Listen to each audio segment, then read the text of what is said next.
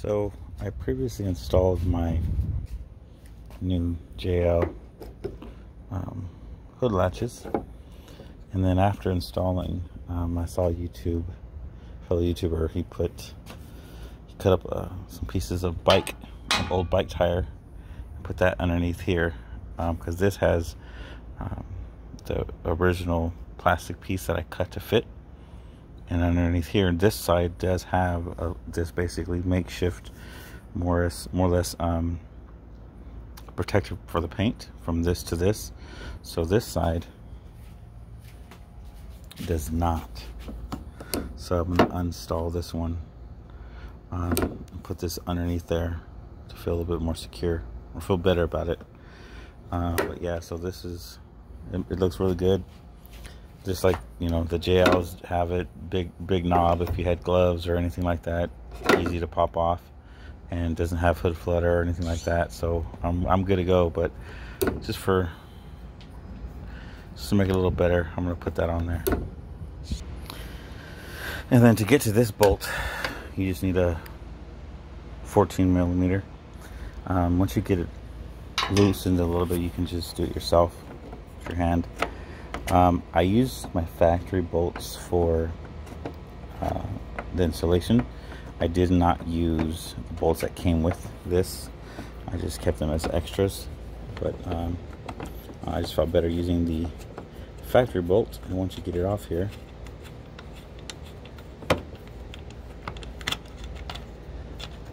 okay, just don't drop it.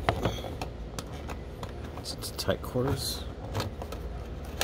Okay, so factory 14 millimeter.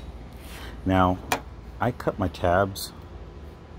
For those of you that want to drill, those are the ones you're going to drill. And there's other videos I think you can see that they've drilled. I didn't need to drill, so I just cut these two tabs. Now this is going to fit on here and provide a little bit of a, you know, just make it more secure when it touches here, so it doesn't hurt the car in any way. And then this top piece, you want to use this existing plastic piece that comes off your existing hood latches, and I use the existing bolts. So definitely instant upgrade. Not only is it an instant upgrade, but it if you have hood flutter, it's going to stop that. Also at the same time too, it just looks so much better. So back to this, so I'm just going to literally put that back, and I'm going to trim the top of this so I don't see it. So yeah, just trim the fit, put it back on, and it'll look exactly like the other side. You can't even see, so I trimmed it really good. Oh, you can see it right there. I didn't trim that piece, but it looks really good, especially when it's on. No hood flutter, you're good to go. So yeah, that's a quick video. So I have it back on, trimmed it.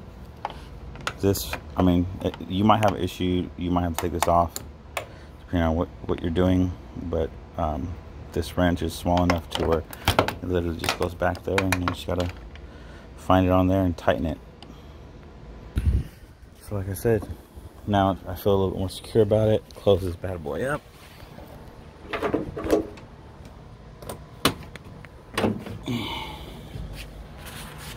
Just go on like that.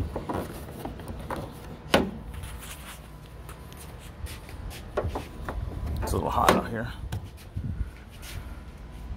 Looks good. No movement.